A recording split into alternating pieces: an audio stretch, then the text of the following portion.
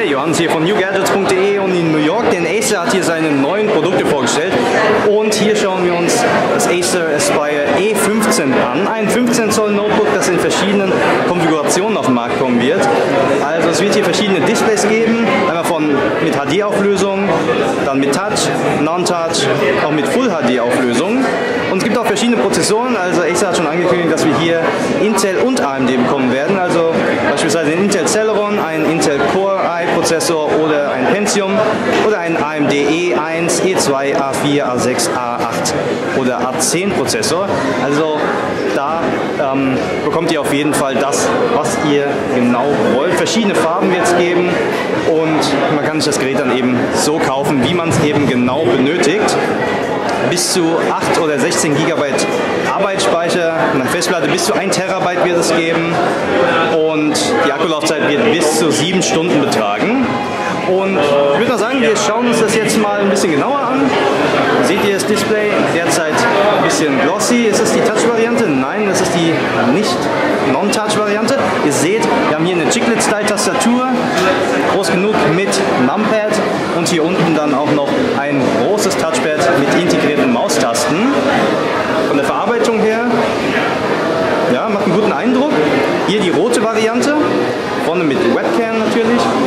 Das Ganze ist schön dünn, wie ihr sehen könnt.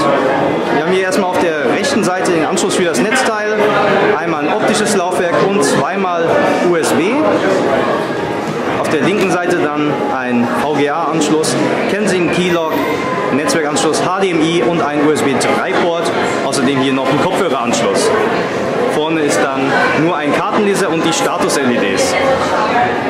Auch hier auf dem Displaycover haben wir hier so einen, den Style von gebüstetem Aluminium. Ich glaube aber, es ist trotzdem Kunststoff, macht aber dennoch einen wirklich hochwertigen Eindruck, muss ich sagen. Und so, ich klappe mir das jetzt mal wieder auf.